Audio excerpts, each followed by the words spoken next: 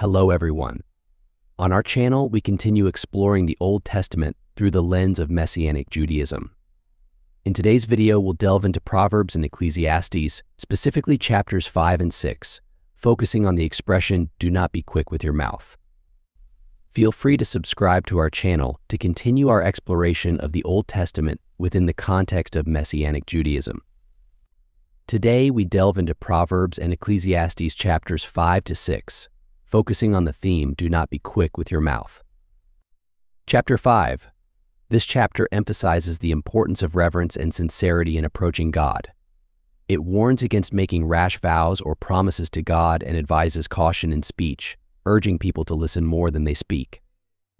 The chapter also critiques the pursuit of wealth and material possessions, suggesting that they can lead to dissatisfaction and restlessness. Ultimately, it encourages contentment with what one has and emphasizes the transient nature of earthly riches.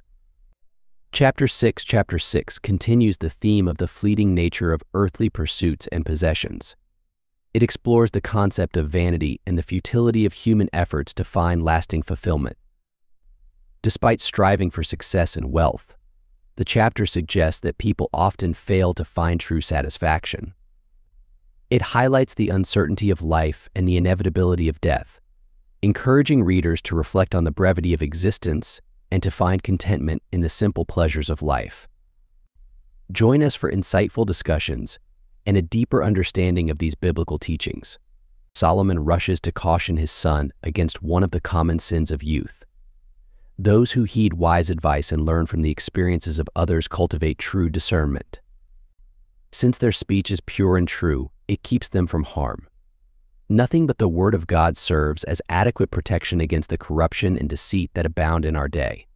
Therefore, the Apostle Paul exhorts Timothy, surrounded by apostasy, to hold fast to the Word, 2 Timothy 3:13-17. In chapter 5, the topic of vows is central. Often, in challenging times, people turn to making vows as a practical solution. Throughout the Bible, there are instances where God's people resorted to making vows when all else seemed to fail. Remember how Jephthah made a vow to sacrifice whatever came out of his house first to greet him, only for it to be his daughter. He couldn't have foreseen such an outcome. Or think about the Gibeonites, who deceived the Israelites by pretending to be from a distant land, fearing destruction, because God commanded the Israelites to destroy the nearby nations. They dressed in worn clothes and carried stale bread to make their story convincing. The Israelites didn't seek God's counsel and made a vow to them, leading to a famine in David's time. Despite David being a beloved figure, God remembered the vow made to the Gibeonites. Proverbs teaches us to prepare ourselves before praying and not to approach God thoughtlessly. It says that one should not be like someone who tempts the Lord. In other words, think carefully before you speak to God. When you pray, it's important to be thoughtful and deliberate.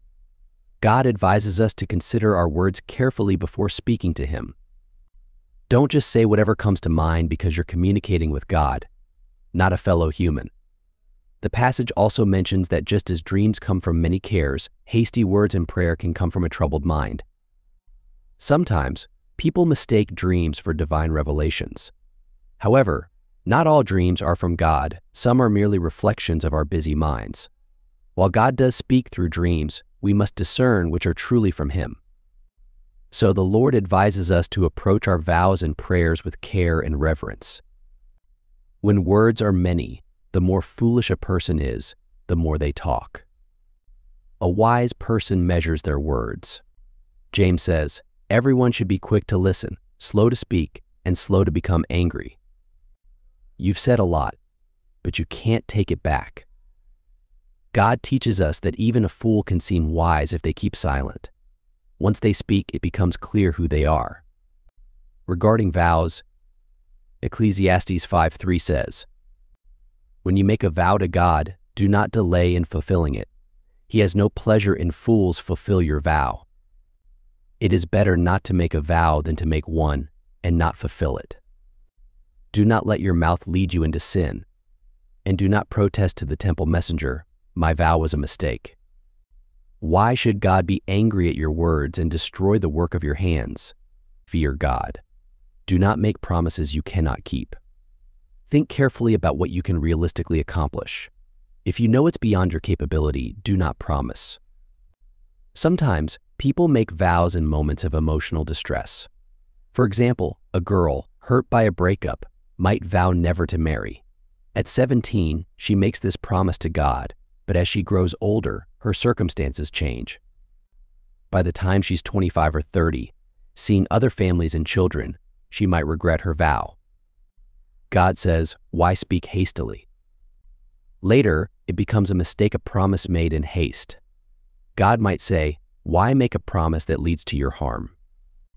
There are people who break their vows and marry despite their promises. Take your time, no one forces you to vow.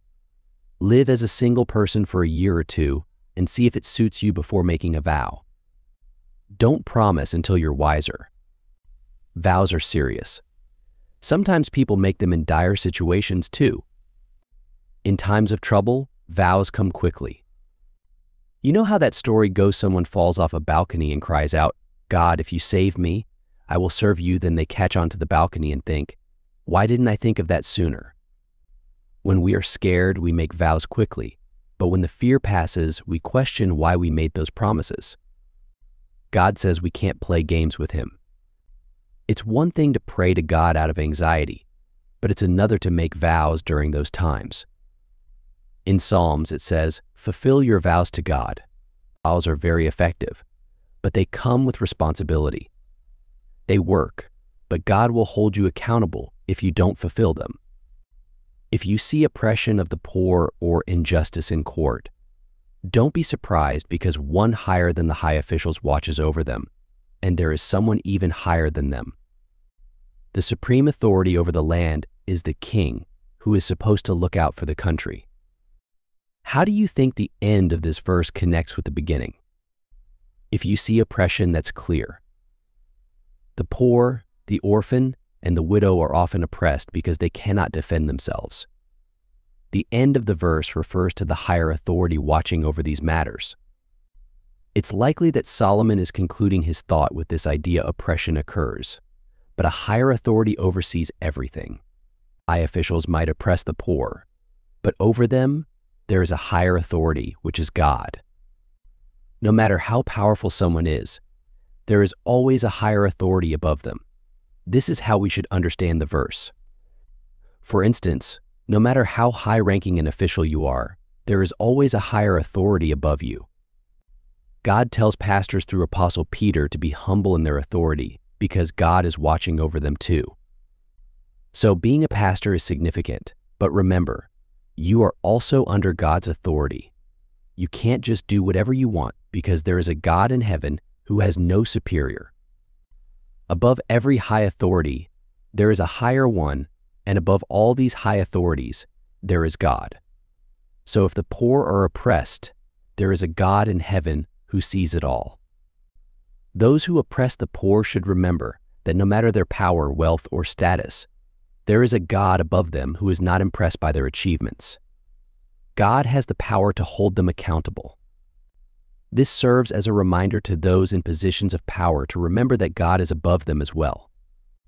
Whoever loves silver will not be satisfied with silver, and whoever loves wealth will never have enough. This too is meaningless. As wealth increases, so do those who consume it. What benefit is there to the owner except to feast their eyes on it? Those who love money will never find satisfaction in it. How can we test ourselves? We humans have a tendency to defend ourselves. When we read the Bible, we often think it applies to others, not to us, but rather to someone else like Vasya. Let's reflect on this. Money is necessary for everyone. We use it to buy bread, clothes, and pay for utilities. Money itself is not evil. However, some people have money and understand it should be used for the benefit of people. They use it wisely without letting it control them. At what point do money and wealth start controlling you? How can this be described? Write your thoughts in the comments below this video.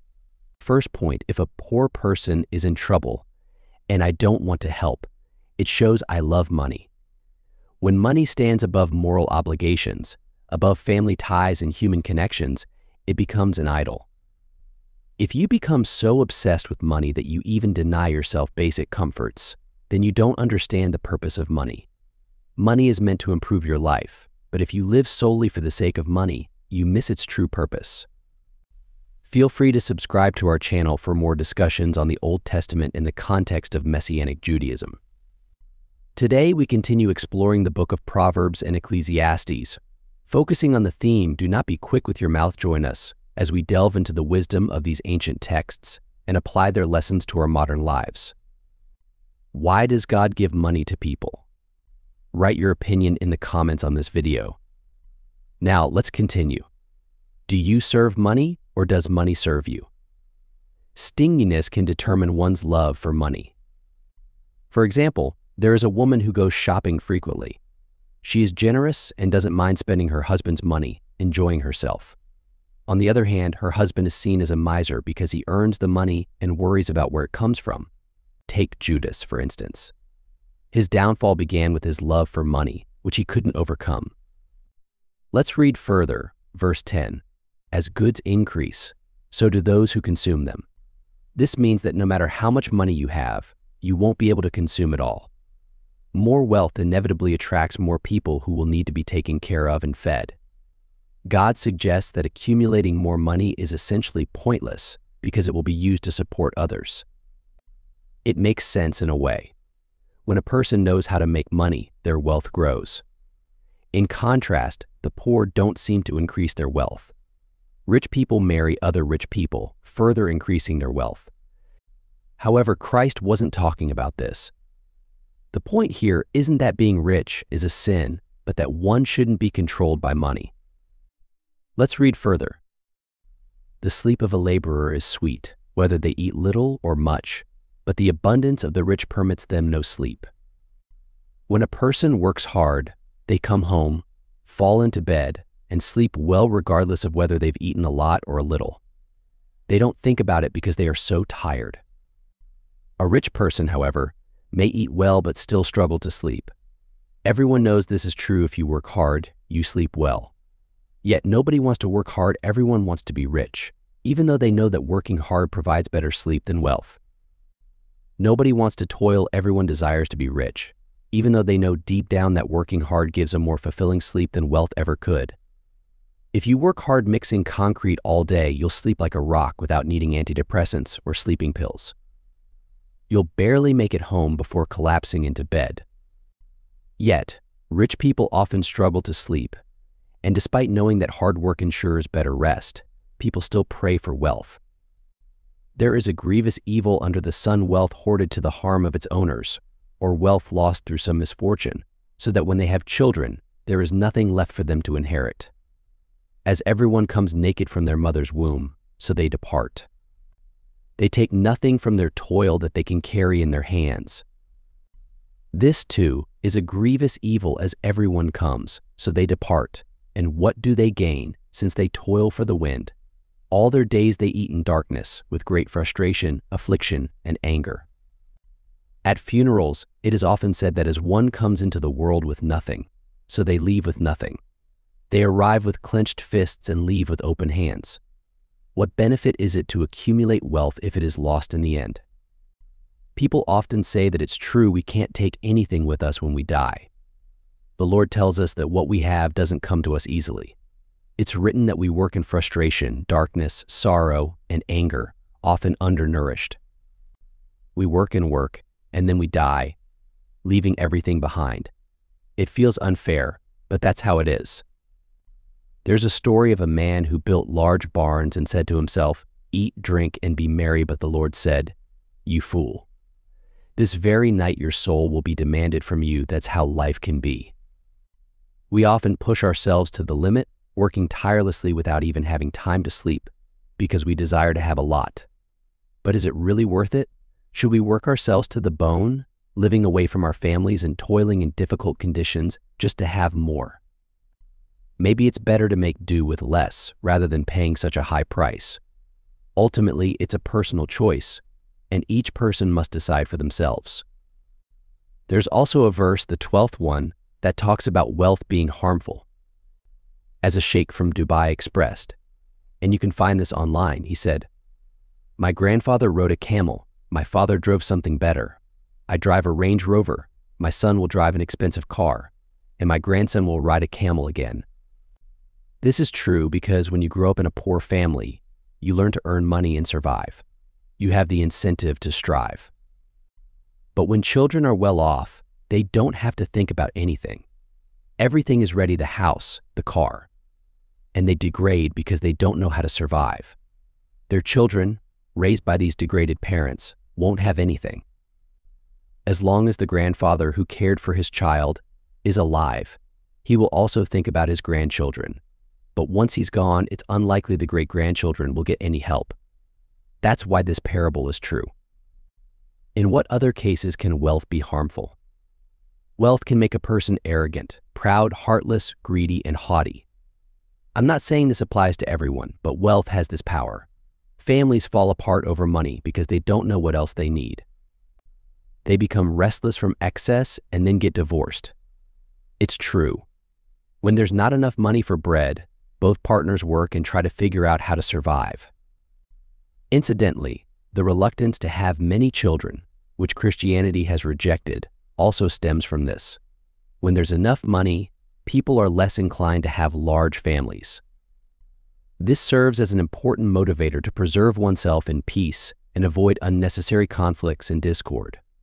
When there are many children to raise and support, families have less time for futile arguments and impractical ideas. Focusing on children helps to steer clear of unwanted developments and contributes to a happy and harmonious life.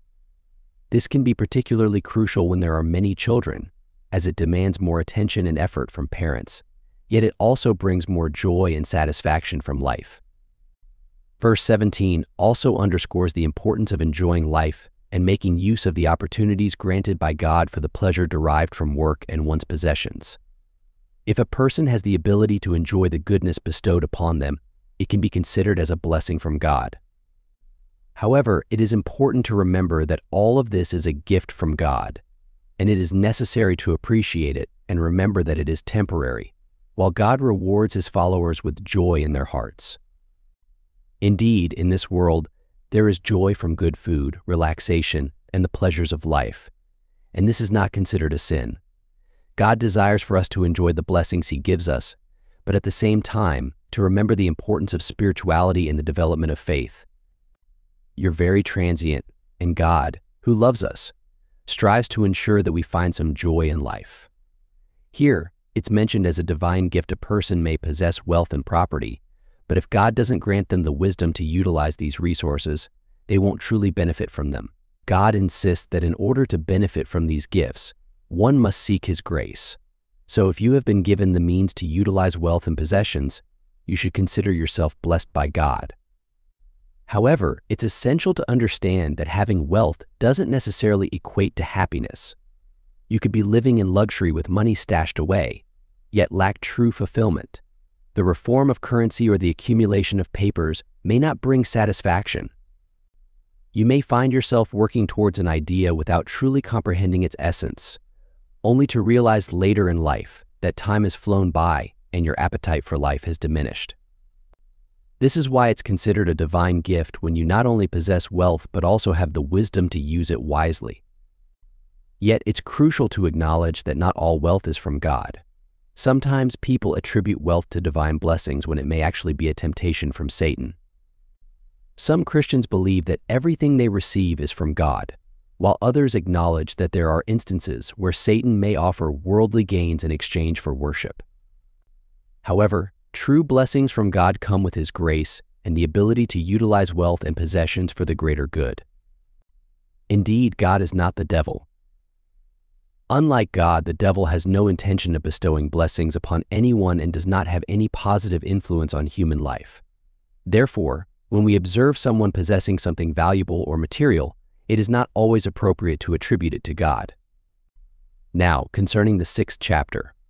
In life, situations often arise where a person obtains wealth, fame, and everything their soul desires, but cannot make use of it.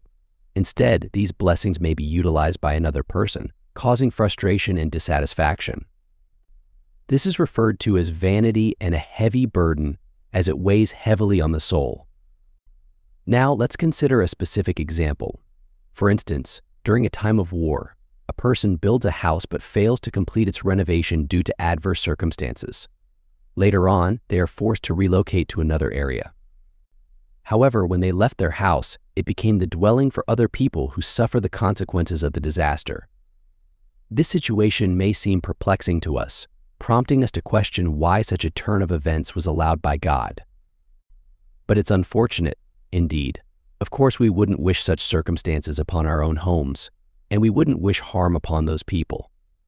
There are good people among us, our brothers and sisters, fine Christians who have worked hard. I believe God allowed them to have to move to other countries. I think God will take care of them there, and they'll be no worse off than if some man had fathered 100 children and lived for many years. Even if his days were multiplied, his soul wouldn't enjoy the good, and he wouldn't even have a burial. I would say a stillborn child is happier than him because he came in vain and goes into darkness, and his name will be covered in darkness.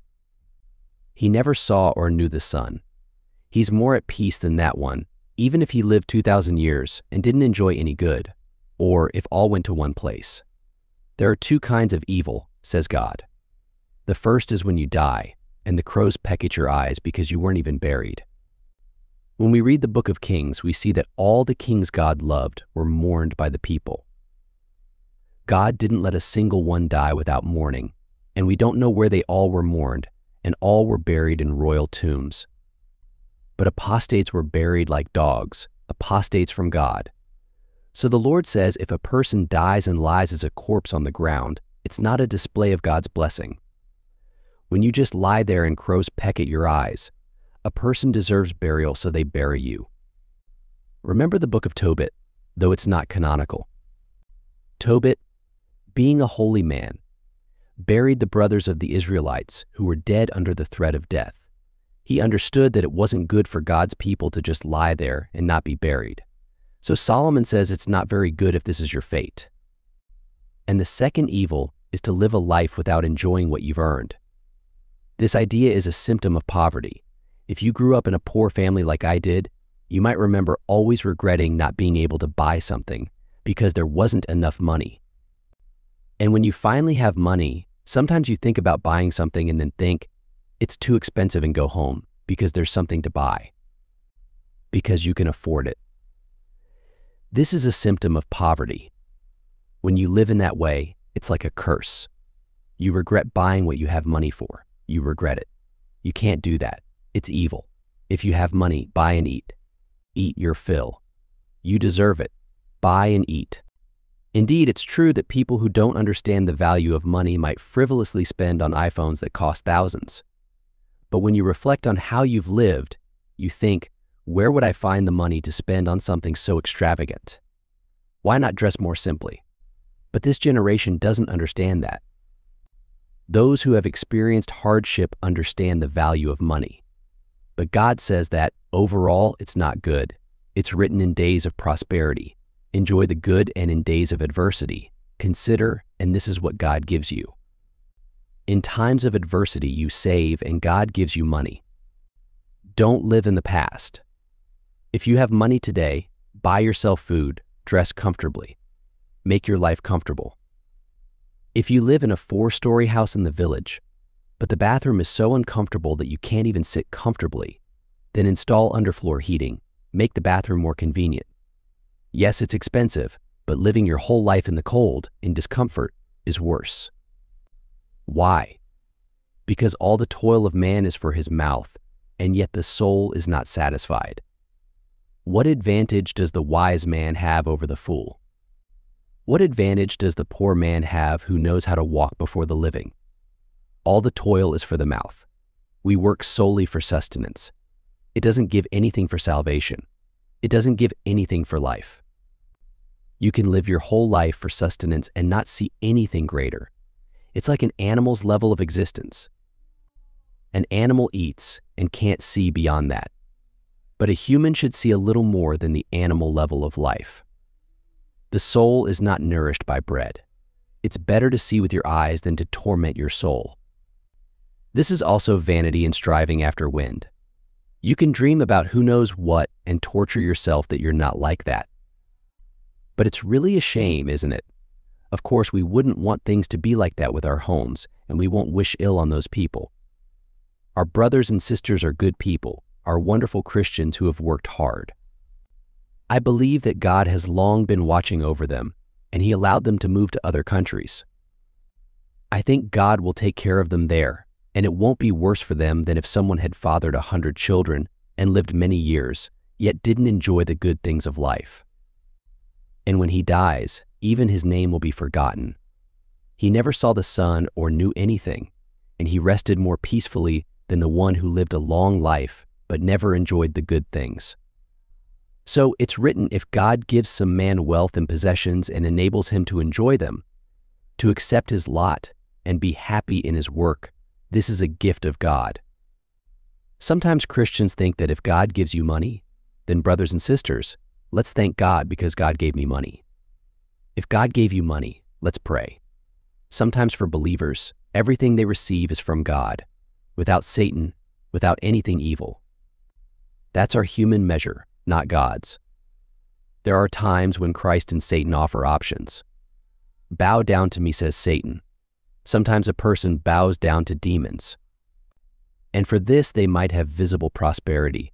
But if God wants to bless a believing person and give them something, there's no need to say that the devil gave it because God gives wealth and allows you to use it. You can thank God and rejoice for what you have, for what you've eaten, for what you're wearing. Glory to you, O Lord. Rather than spending your whole life being dissatisfied, fantasizing and dreaming, what kind of life would it be to always be grateful for what you have as it is? God will give even better. But those who complain all their lives will lose even what they have, what exists. That's why it's already named, and it's known that this is a person, and that she can't argue with the one who is stronger than her. There are many such things that multiply vanity. What's better for a person? Who knows what's good for a person in the days of all the futile life they spend like a shadow? And who can tell them what will be after them under the sun? What's better for a person? Let's end here because the seventh is a bit long. What's better for a person? In summary of what we've read in 2 chapters, I believe that you'll hear me. It's hard not to be confused because these words are like a delicacy that enters our soul, generally summarizing what we've read. A person should learn to be content with what they have and enjoy the fruits of their labor. Work hard, then relax, eat, rest, and rejoice in each day. It will never happen again. It will never return. Specifically today, your happiness doesn't paint images of distant life. When you're happy, because you don't know what tomorrow will bring, maybe tomorrow's days will be even worse than today's. Live today, eat what you have, thank God, enjoy what you have. Thank God for the woman who is just like that. While a person's eye may not follow them into a brothel, a hotel room, or a secret rendezvous, God sees all that unfolds. Secret sin on earth is open scandal in heaven. One cannot indulge in sin without consequences. The inexorable outcomes of sin are inevitable. Sinful habits are hard to overcome, but if not overcome, they bind their victim ever tighter. Man finds himself firmly ensnared by the cords of his own sin. Gradually, he discovers that sin, like a descending spiral, constantly pulls him downward. He becomes a captive, bound by ever-tightening bonds. Ultimately, he becomes a slave to sin. She'll cook you food, tidy up, and cuddle you. Who has a wife? Who has a wife just like that? She's the best because she's alive. After analyzing the research text, several key conclusions can be drawn. Gratitude is the key to happiness. One of the main lessons we derive from the text is the significance of gratitude for what we already have in our lives. Thankfulness to God for our present blessings and opportunities helps us see the light in each day. Life is today. The pursuit of living in the present and cherishing the moment is another important takeaway. Rejecting dreams of a distant future and relishing the present allows us to derive maximum enjoyment from life. Close relationships are our most valuable asset. The text underscores the importance of close relationships, especially in the context of familial support and understanding. Relationships where there is mutual care and support are genuine treasures. Overall, the text emphasizes the importance of living in the moment, the value of gratitude, and the significance of close relationships in our lives. Subscribe to our channel for more insightful discussions on the Old Testament and its relevance to our lives today. Don't miss out on our deep dives into biblical wisdom and teachings. Hit that subscribe button and join our community.